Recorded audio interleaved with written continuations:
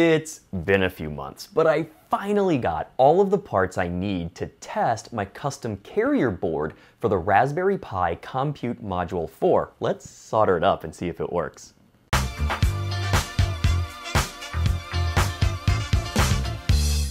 To solder this board, I had a stencil made, which is going to make this process much easier. To start, I made a jig that's the exact size of the board that I'm planning to assemble, that just slides right in there like this. Note that I had these boards assembled before DK Red was even an option, which is why these are purple, but I recommend giving DK Red a shot. I created this jig by taping some PCBs around my target PCB, and they need to be the exact same height. I then taped my stencil down and lined it up with all of the holes, at least good enough so that I can hold it down and scrape paste across it. I then just put a bead of solder paste down and use a credit card or whatever provided scraper or spreader you have. This could also be something like an old windshield wiper, and spread that around the openings in the stencil. When you're done, scrape off the excess and then carefully lift up the stencil so that you don't move much of the paste around on the pads. Go through your bill of materials and carefully place each of the parts on their associated footprint. I like to mark the bags with the ref des so that I know exactly which part goes where. Because of the chip shortage that's going on right now, I was not able to find a drop-in replacement for one of the parts, and that is the ESD protection chip that's supposed to carefully monitor or prevent ESD on the USB data lines. So I'm just going to go without it and hope that nothing goes wrong when I'm using this board. I probably would not want to deploy this board without ESD protection on those USB lines, but for now, I think it will be good enough. With all the parts placed, I'm going to carefully remove the board. Make sure that my USB port is actually down because it couldn't go all the way down with another PCB there as part of the jig. And then I'm going to take the PCB, and it's time to go to the oven. This is my sorta homemade reflow oven. I used a Controlio 3 kit in order to hack a toaster oven so that I can do soldering just like this. I'm going to put the board in the oven and then select my reflow profile for lead-free soldering and let it go. When it's done, we can open the door and very carefully pull the board out. Remember that it's probably still hot, so I recommend using something like tweezers or needle nose pliers to get your board. When everything is cooled off, I recommend inspecting all of your solder joints using something like a microscope or a 10x loupe. This will allow you to get very close to see what's going on with your solder, making sure that there's no bridging, no caught solder balls underneath some of the parts, and to make sure everything is appropriately connected. The other thing you can do is come in with a multimeter, and especially ground and power, to make sure that you don't have any shorts. If you find any shorts, what I recommend doing is coming in with some flux, fluxing your part or a side of your part, like our Hirose connectors here, grabbing a soldering iron, and then either dragging it across your pins to break any of the shorts, or just going after the pins that have the short and then just touching them briefly to break the bridge. Once you're satisfied that there are no shorts, I recommend giving the board a brief smoke test. This includes plugging in the USB-C connector, powering it on, probably removing your hand as best as possible, so that when you power it on, in case anything blows up, you're not hurting yourself. Once you're sure that nothing blows up, remove power, and we are going to add our Compute Module 4. You'll want to make sure that it lines up appropriately. Notice that there's a larger space below the Hirose connector than on top of it, so you want to make sure that lines up with the mating Hirose connector on the CM4. So go ahead and add the CM4.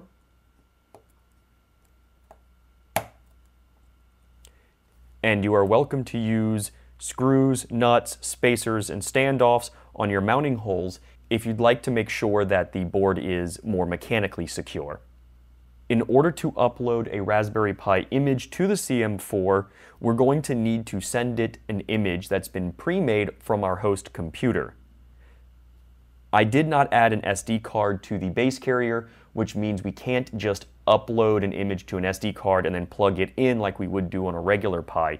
Instead, this base carrier requires you to use an eMMC chip, which is an option on the CM4. To upload an image, you're going to need to put the CM4 into bootloader or the Raspberry Pi boot mode. To do this, you need to connect the nRPi boot pin to ground before you apply power to it. This will cause the Raspberry Pi to boot up. In a special way, this image will be saved on the eMMC chip. Since I forgot to print the pin names in silkscreen, I had to look at the schematic, see that the last pin is my nRPi boot pin, and then my second pin is ground. So I need to make sure that those are connected. With that, I will connect the USB micro B port to a cable that goes to my computer. This is for data only. It cannot provide power to the CM4. Power must come from the USB-C connector, which I will plug in. I will then turn it on, and if everything works, the CM4 should be providing 3.3 volts to the red LED, which should turn on, letting me know that at least it's getting power.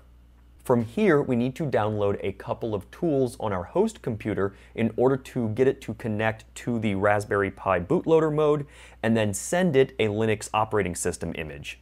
The two tools that we need to download are the RPi boot and the Raspberry Pi imager tools. To start, head to raspberrypi.org, documentation hardware, compute module /cm-eMMC/flashing.md.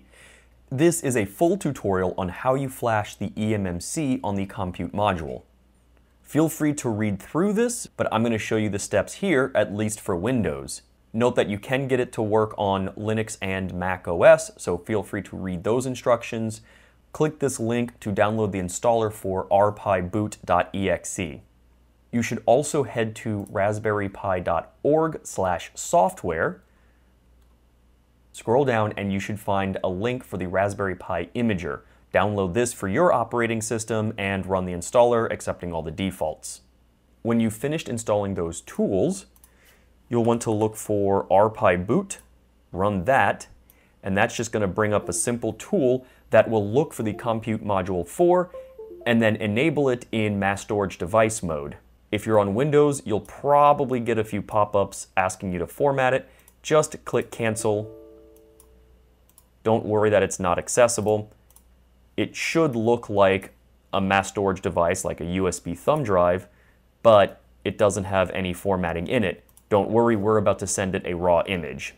Now you'll want to run the Raspberry Pi imager, and we're going to choose our operating system. We do not want something with a desktop since we did not have any sort of display out with our particular base carrier board. For this, I recommend going right to Raspberry Pi OS Lite, as this has no desktop environment. Click on that one, click your storage, which for me is the Raspberry Pi mass storage device. That should be the location of your eMMC. This happened to mount to the G drive on Windows for me, so click that and click Write. Click Yes when prompted that it will erase all the data on the drive, and there should be nothing on that drive. Wait for a moment while that completes its writing process. Note that it will download Raspberry Pi OS Lite in order to do this. Once it's done, you should get the pop-up window showing you that writing was successful. Click Continue and you can exit out of this program.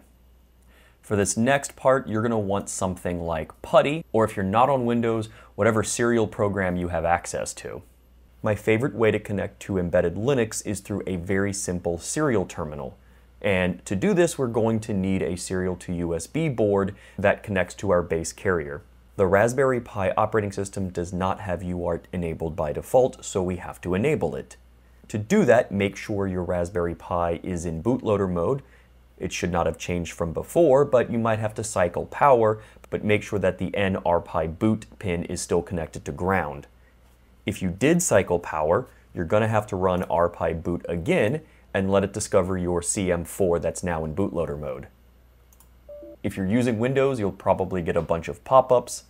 However, what you want is the boot drive.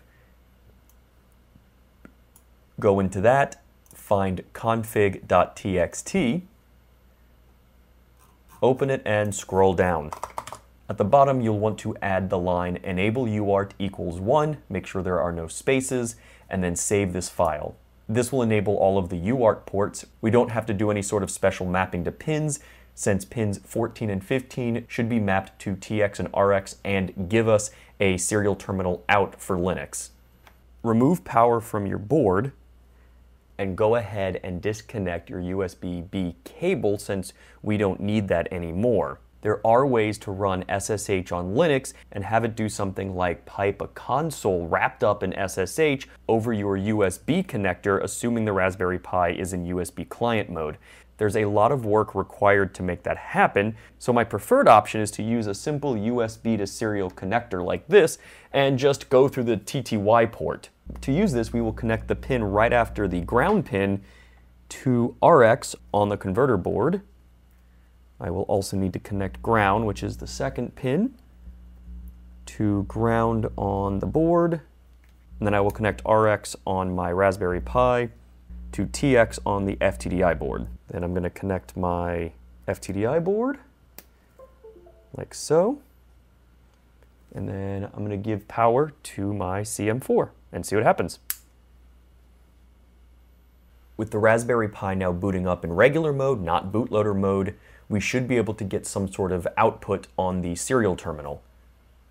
If you're on Windows, you'll want to figure out what COM port is being used by your USB to serial board. In this case, it's COM6 for me.